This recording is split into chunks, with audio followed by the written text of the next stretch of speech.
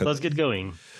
Good morning, Page Dice. I'm very grateful to the organizers for the opportunity to present, and I'm grateful to all those present on this early Saturday morning, eager to listen to a pretty technical presentation.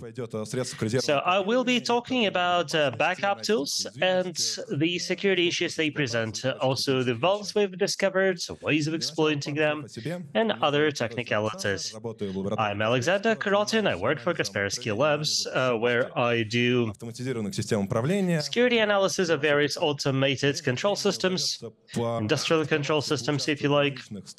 I also get to participate in various external projects such as pen testing or reverse engineering. Пентесте, точнее, правильно сказать, о проведении плохого пентеста, я бы хотел бы и начать. And what I'm going to share with you today is a case of a pen test gone bad.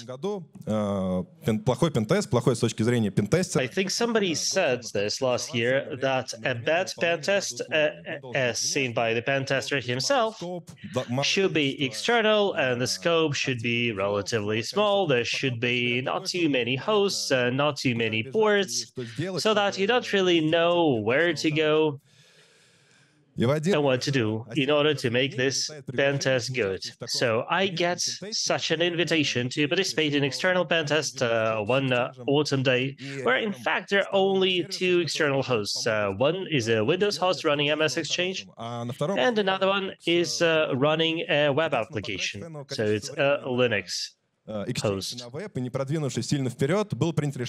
Having spent some time on both hosts, I decided to check what else may be running there in the landscape.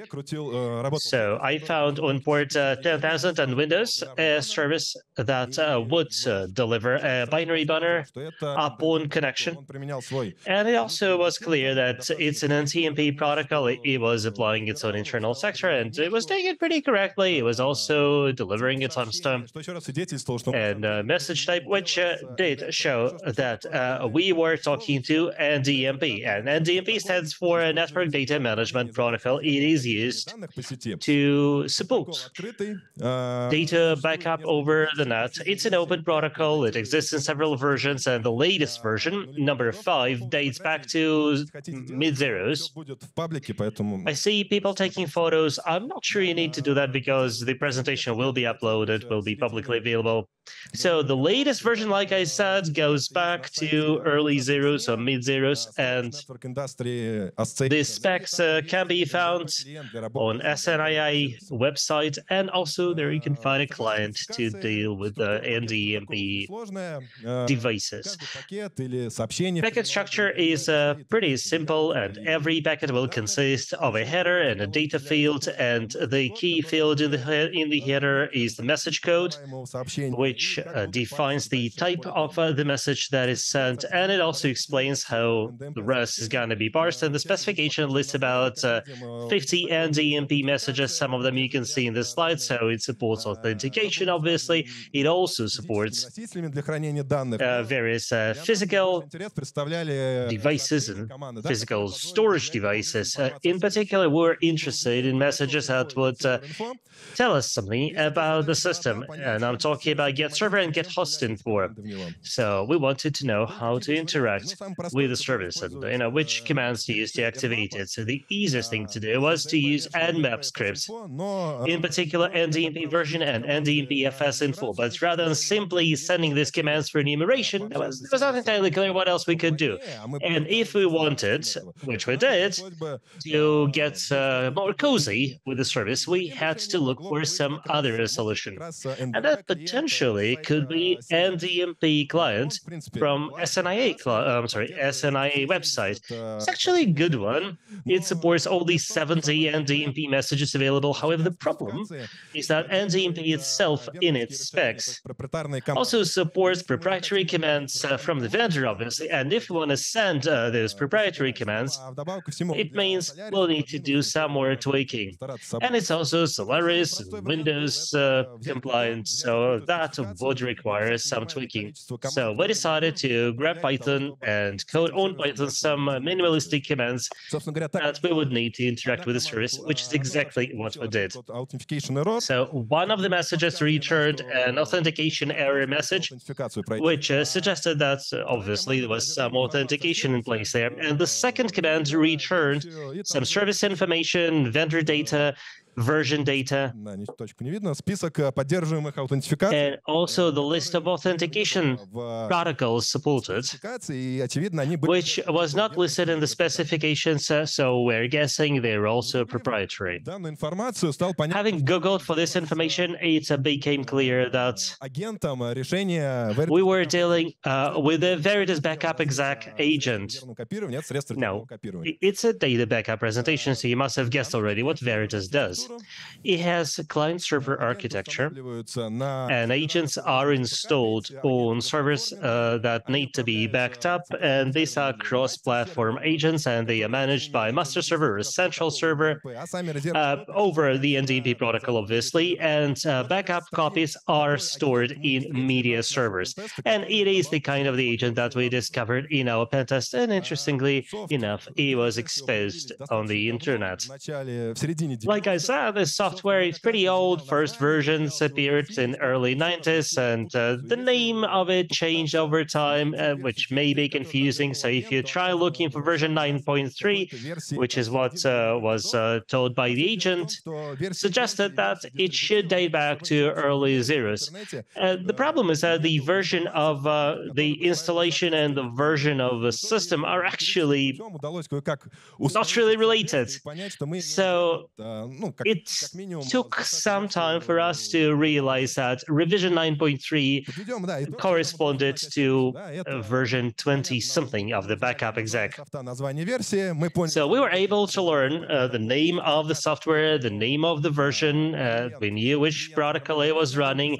Specs were open. However, we didn't have the client, which we had to develop on our own. There were also extensions for proprietary commands. Something that we haven't seen yet, but obviously we will run into them sooner or later. There are also some proprietary authentications, and naturally some NDP commands would require authentication. So we had to go into it, and we started our favorite disassembly environment. We're interested in three things. The translator, so to speak, of NDP messages, the way they do authentication, and which other proprietary commands Veritas may be using and how they can be leveraged. Now let's start with the structure of the agent. So the main executable, which is beremote, it listens to port 10,000, and then it invokes several libraries as shown in the slide. And then they will start the NDMP server. NDMP ASRV lib contains a list of all the handlers of NDMP messages. Every handler has got an ID for messages and the function for the handler, and also some additional parameters such as authentication required or not to perform a particular command. Then NDMP run function is invoked from NDMP COM library, which is responsible for network interaction. Then it sends the handler table and the main handler, NDP connection handler, which is going to parse the header. It will also grab the message code out of it and identify the handler that we need and invoke it.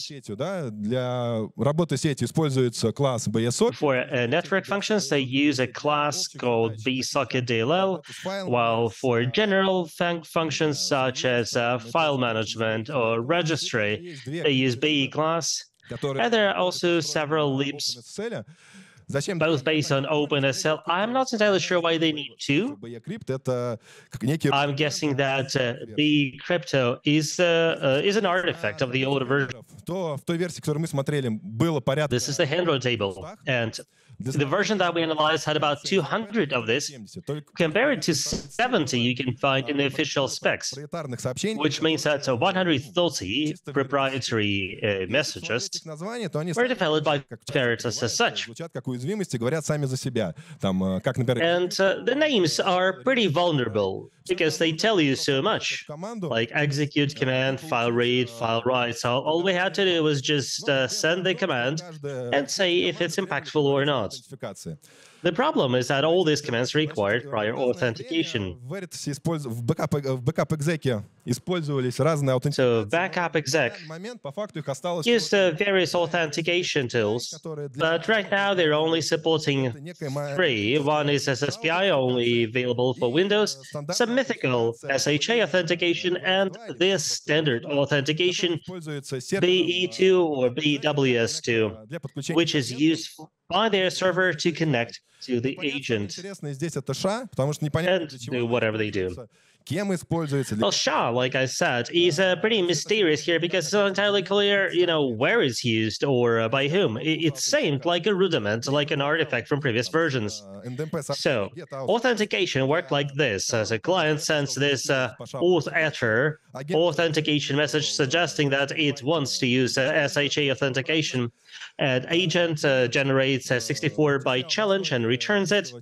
Then the client uses this challenge to calculate a hash using also its private 32-byte key, and then it sends back to the agent. Then the agent collects the B32 secret from its DBA ID and calculates its own hash and returns an error code. And how is DBA ID stored, which is the secret source? On Windows, it's stored in the registry. On Linux, it's a rel CFG, and it's remote something for Linux.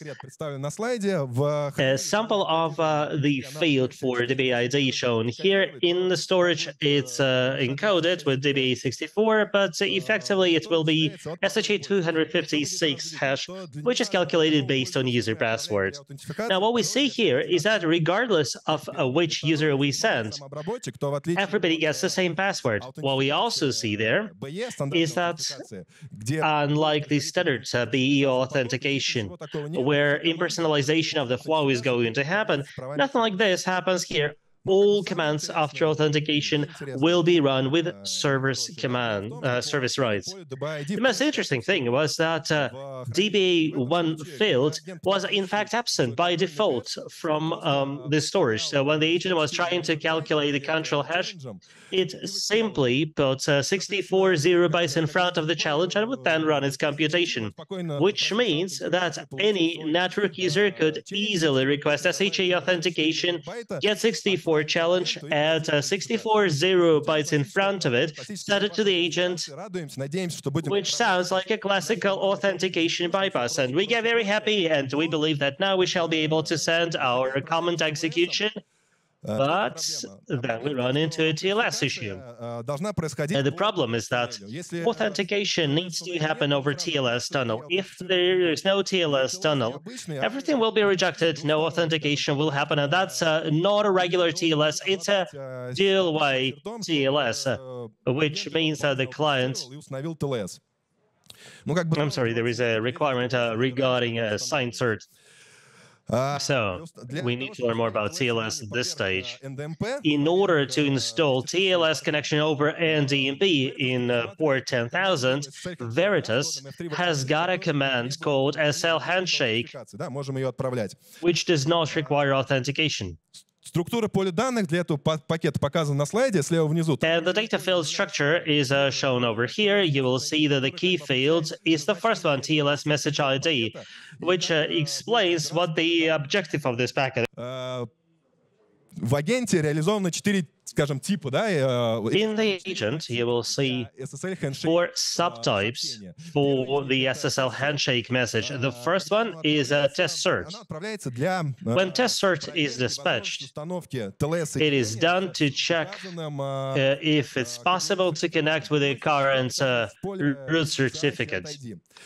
Соответственно, агент And it's actually written in the cert ID field. So it connects to the file system, and the system will return true if it does have the certificates. And note that cert ID field is an array, which means that you can actually send 4 IDs of root certificates, which helps us assume there can be several root certificates at the same time. Next one is the connect message. And this is the one used to initialize TLS connection. Effectively, it sets the agent into a mode for accepting TLS messages. So after SSL handshake connect, the agent will be expecting the classical TLS hello message in order to fire up TLS session. Most interesting one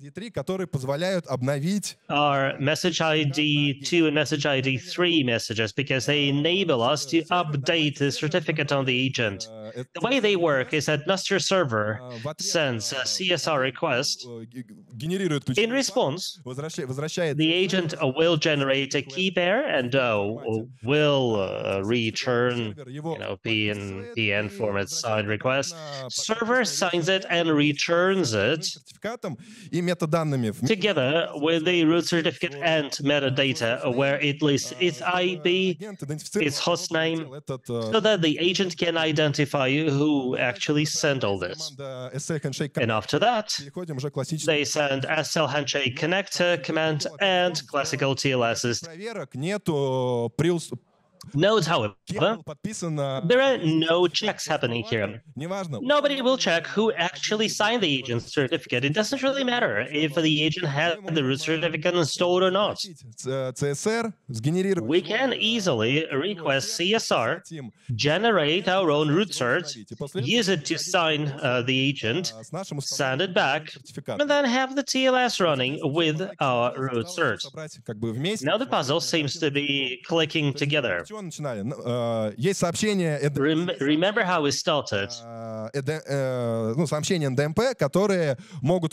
we have the SendEMP messages that can be leveraged to execute commands, to read files, to write files, but they did require authentication.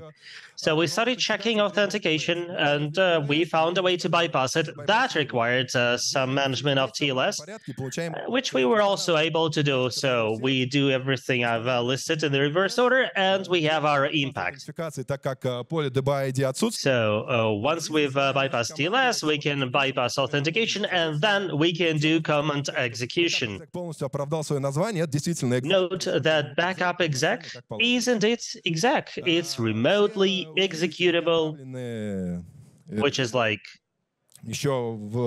bullseye.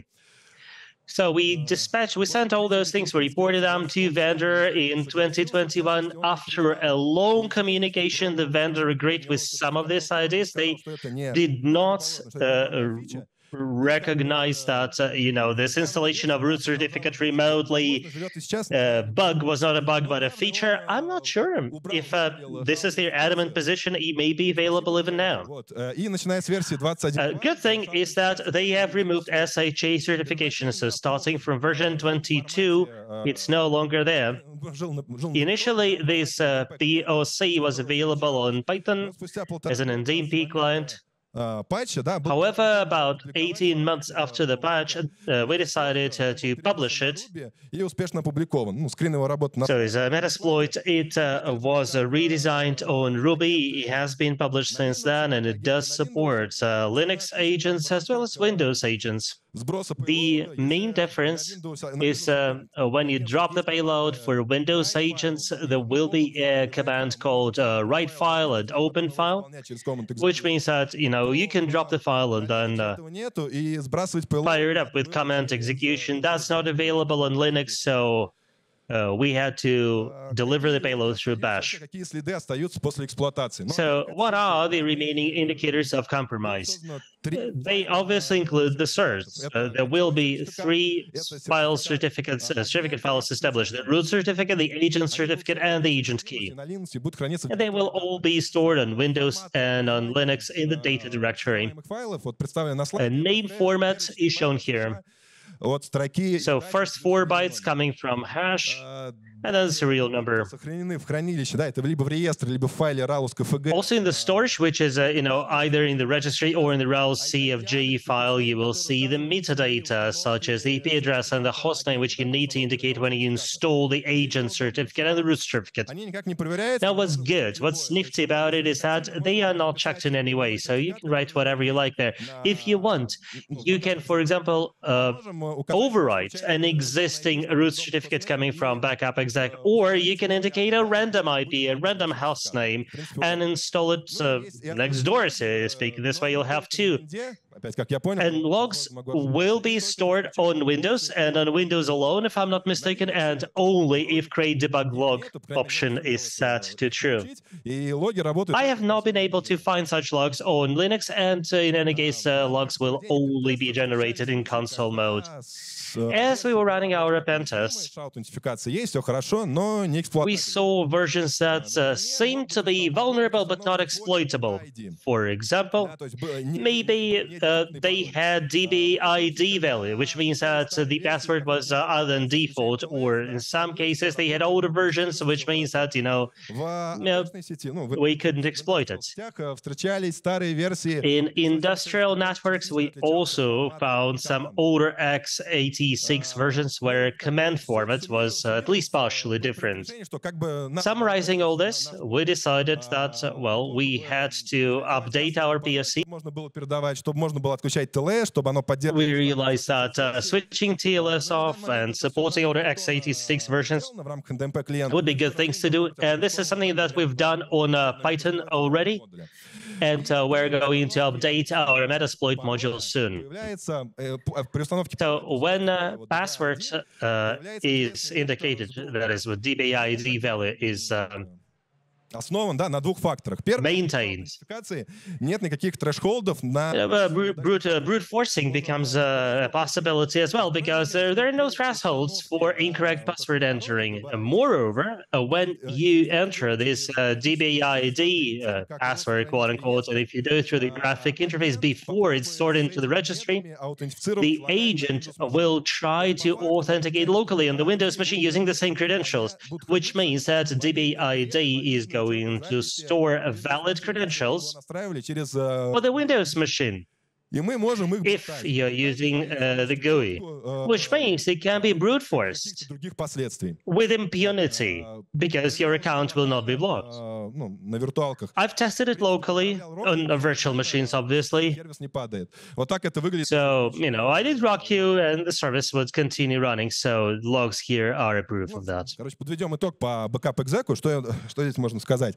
Let me summarize for backup exec. Они уязвимы. So all versions earlier than 21.2 are vulnerable. Exploitation is easy because you don't need to meet any additional conditions. No binary magic is involved in it, making it pretty reliable, and you do get privileged access pretty easily. So our pen testing practice has shown that if you see an invulnerable backup exec, that must be domain admin. There are so many agents creating a large attack surface. Then you can get persistence. I'm sorry, you can enter like 5 different domains and collect credentials there, or even better, you're running on domain controller which needs backing up, and then you get access there. So coming back to my story of a bad pen test. So you may remember that the agent was running on Exchange, so we're able to dump credentials there. So we were able to turn a bad pen test into a good pen test by doing that. Бэкап-экзеком едины Veritas, да? Помимо этого, они продвигают и другие свои продукты. Well, Veritas has got more goodies, not just backup exec. Another product they have is NetBackup. И они его презентуют как enterprise. Another backup tool, as the name suggests, and they position it as an enterprise solution. На своем сайте говорят, что это для... While backup exec, according to their website, is an SME solution. Они используют разные порты, разные Well, these are different solutions. They use different services and ports and protocols, but in terms of architecture, they are identical. So there are agents running on servers. They need to be backed up. There is a master server running all these agents, and there are media servers where backup copies are stored. And this naturally got me thinking that if not the vulnerabilities themselves, but at least the nature of these vulnerabilities may be the same there. В 2022 году ребята из Airbus сделали So in 2020, по NetBackup нашли порядка 30 уязвимостей в различных guys from Airbus компонентах, did a bit of research, and they found like 30 vulnerabilities of different criticality in different components of NetBackup. в агентах. Just like with backup exec, in my opinion, agent vulnerabilities were most interesting because there are many agents, they create a large attack surface, Дальнейшего развития and moreover, they can easily be exploited for further lateral movement. RCE на агентах, на клиентах, как by design, если у нас And interestingly, they easily supported kind of by design RC on agents if the master server has already been compromised. If we haven't done that, this is not an option, or is it?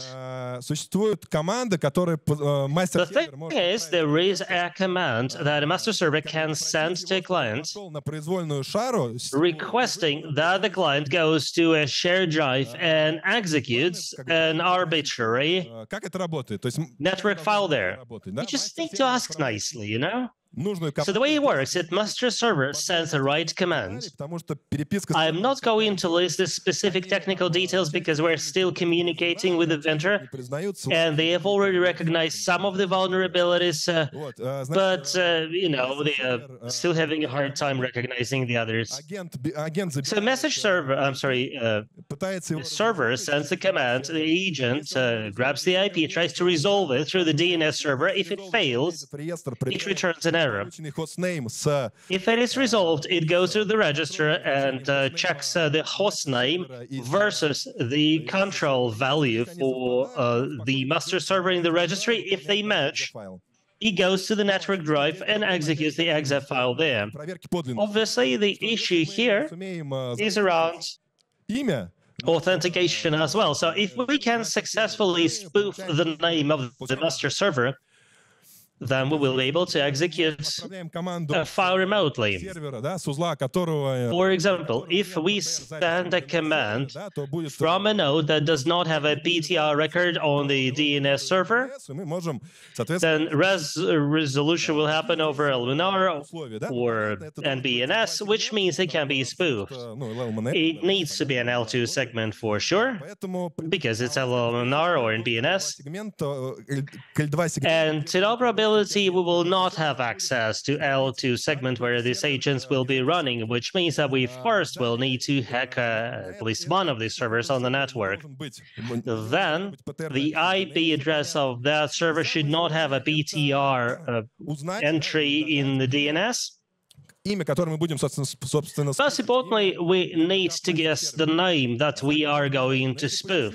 и пробился. But do we really need to guess? Можно залезть просто Maybe we already have access to the agent and we can check the registry for the name. и как бы данный вектор уже не так актуален. And what guys from Airbus have found can be quite handy there. The alternative, though, is to resolve the scope. Пытаться найти там какой-то хостнейм наподобие NetBackup Master, NBMS. And try finding there some like такого.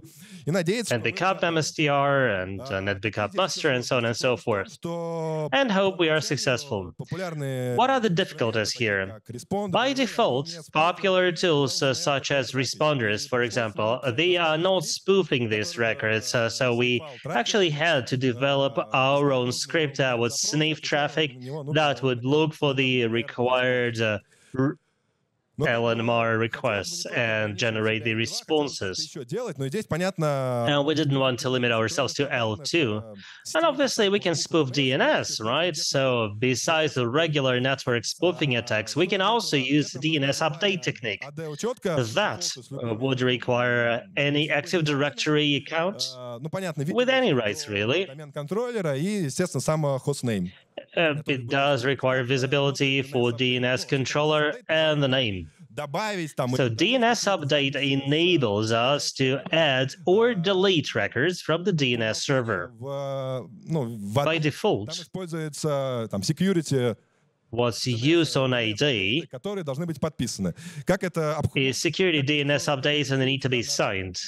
Можно запросить TGS-тикет у... What's the bypass? Well, we can request a TGS ticket from KDC and then use it to request TK from DNS server. По умолчанию должен выдаваться всем. You know, by default, TKs should be issued to everybody, and then use TK to sign all DNS updates and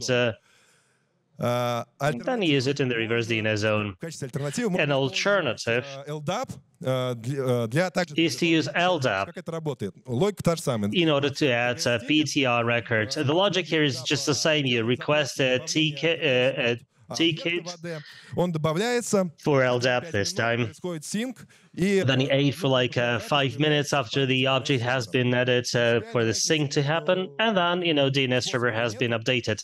The potential, I mean, there is no big difference between these two techniques. In any case, the required AD object will be created. Tool-wise, you can use PowerMat for both techniques, and on Linux, you may want to use DNS updates tool.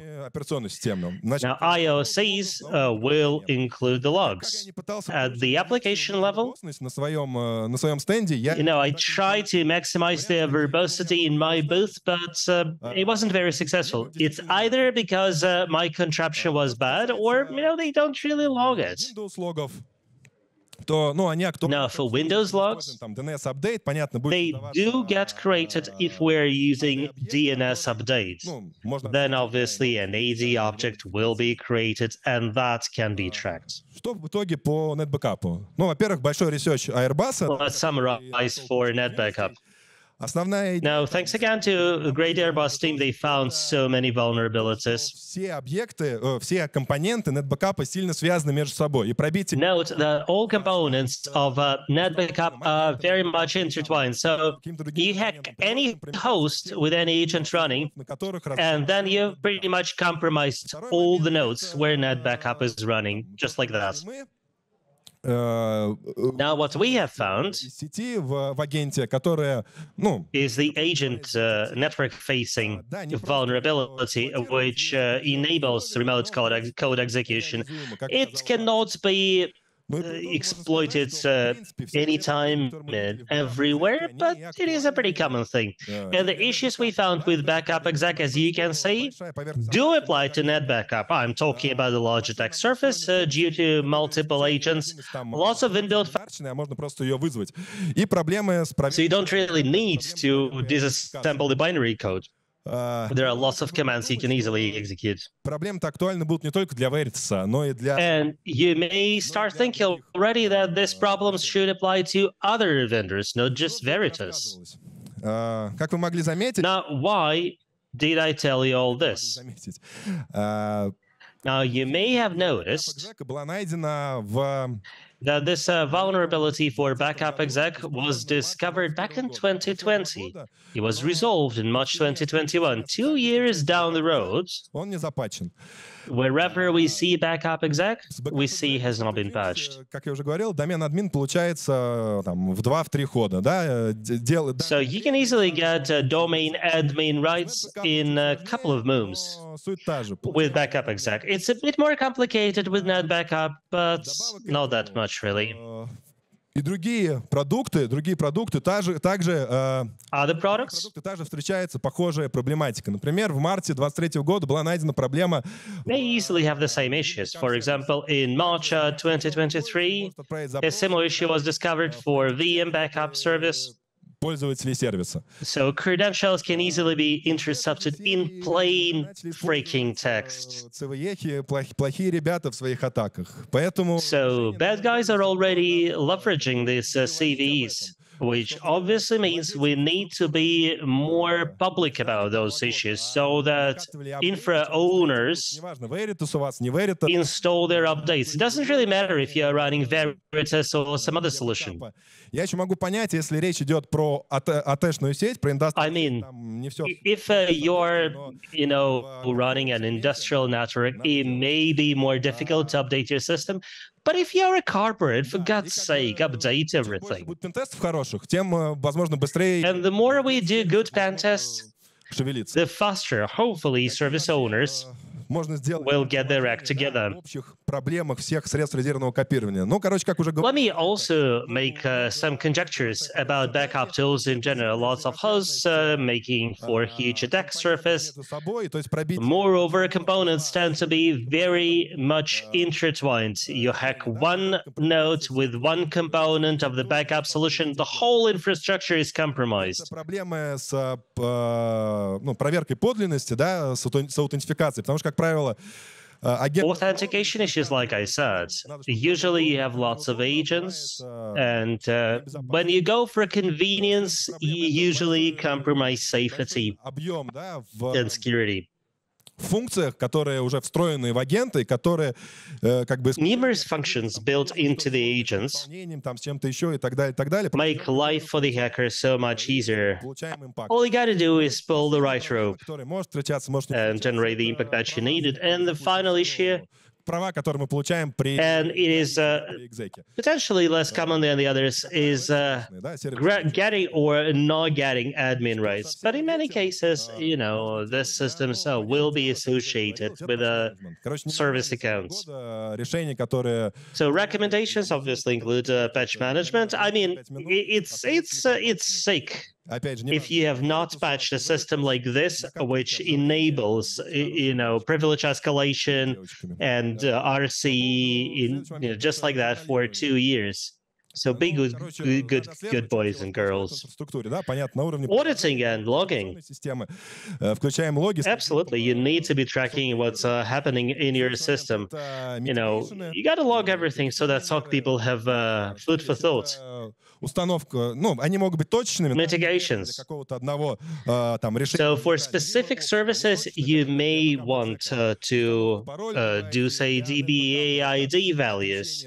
For net backup, you may want to, for example, disable NBNS and LMNR resolving, or you may want to restrict DNS node access rights. Есть общие моменты, общие рекомендации, да, никто не... And there are some general mitigation recommendations. For example, endpoint firewalls still make a lot of sense. Make sure that access to service port on the agent is only available to the right kind of server. An equally rational thing to do is to remove agents from the perimeter. As of March 2023,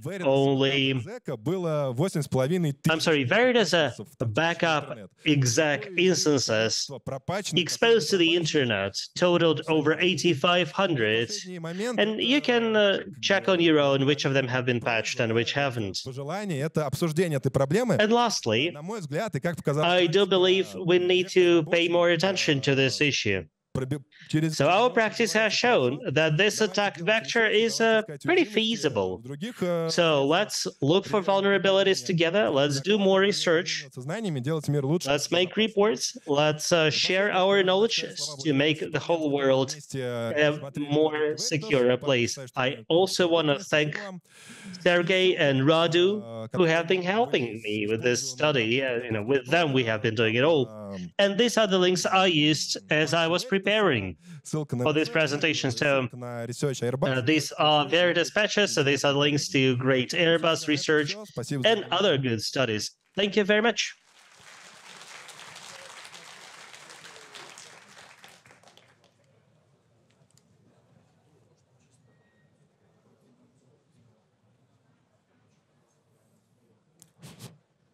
Привет.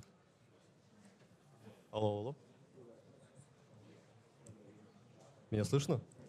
А так? Отлично. Is that better? Good. И у меня есть вопрос. Thanks for this У меня аж 4 вопроса. roller coaster of a presentation. I've got 4 questions. How much time were given for the pen test? 2 недели. For the external pen tests were given 2 weeks. Ну, соответственно, вот к концу второй недели был пробив. So by the end of the second week, we hacked it. So you found the vuln by the end of the second week. That's right. Разработчиками около 2 лет, чтобы они How long did you take to the developers? Did it like take you 2 years for them to have it patched? No, certainly not. For Backup Exec, it was like 3 months. So it was patched in about 3 months. В остальных продуктах там была речь про 2 года, по-моему. What about the other products? You did mention 2 years somewhere. Ага, хорошо. 2 years it took us to publish our POC. Okay, are you the people behind the VM vulnerability? Были найдены в Vime. А, в Vime нет. Это другие ребята нашли. No. Ясно, That's not me.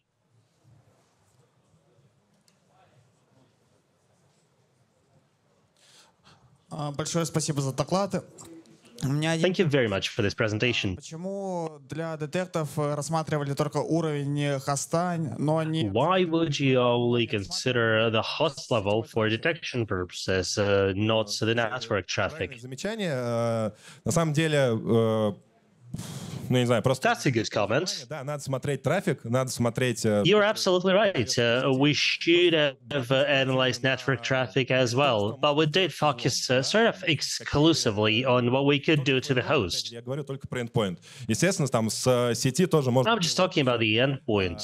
You're absolutely right. We could have easily, I guess, use the network resources to compensate and mitigate. Получается, даже если мы рассмотрим на протокол, I'm just trying to say то получается неожиданно. that if we study the protocol and the overall stats, we can see that a sudden spike of NDMP requests, would be a trigger for the SOC, would it not? Наличие NTA решения, к сожалению, IDS с такой вещью, скорее всего, не справится, так как просто не дадут. I don't think that IDS can take care of that.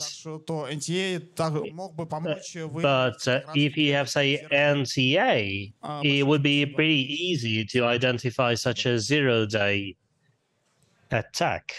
Thank you.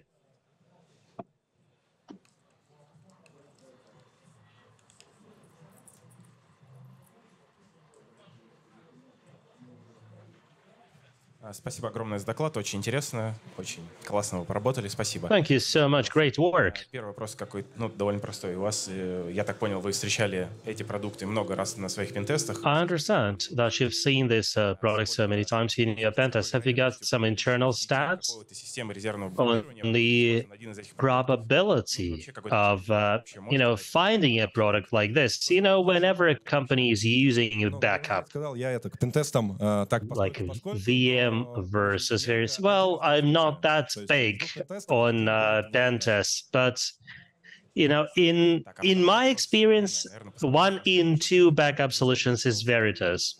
Второго продукта, значит, то, что... So for the second product you talked about, записи для сервера, you said there's a vulnerability with updating the record in the DNS server. How does it work? The real server made this record. Can you just overwrite it just like that?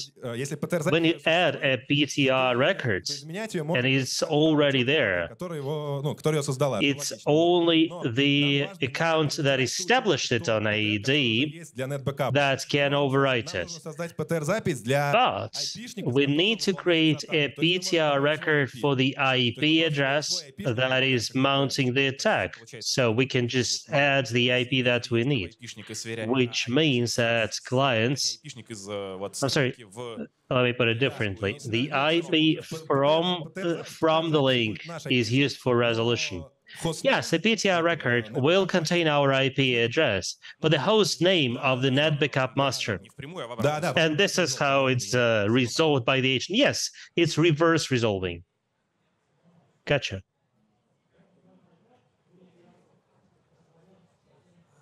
Добрый день, спасибо за доклад. Вопрос будет... Hello, thanks for the presentation. Аутентификация и сессия. Authentication and session for Veritas backup, are they different? Think NTLM relay. Like if we authenticate, can we be using the same authentication to execute code? impersonating somebody else, in other words. Well, cookies as such are not sent as part of the session. So you've established a session, and this changes the state of a flag to true. I haven't tried that, but I think I understand what you mean. I haven't tried this myself. I think you can give it a shot. Theoretically speaking, it should be possible. Чисто клиент-респонс аутентификация, которая на это страдает. Я просто к тому, что не чекал и не могу утверждать 100%, что... All I'm trying to say is that I have not checked it, so it's difficult for me to make any conjectures here. Все. Спасибо. Okay, if that's it, thank you so much. Мы награждаем за лучшие вопросы вот такими классными позитивными. We got prizes for best questions. We got this very positive suite. And we have 3 prizes. Who would you like to... Oh, I think we had 3 questions. Or did we have more? Я совсем забыл, кто задавал вопросы. Вот... I'm sorry, I completely forgot who asked questions. There was a gentleman over here in the first row about relay. And you're absolutely right. That's something to be explored. Oh, right. There was a DNS question over there. And at the very beginning, there was a question over there. Как вендор отвечал.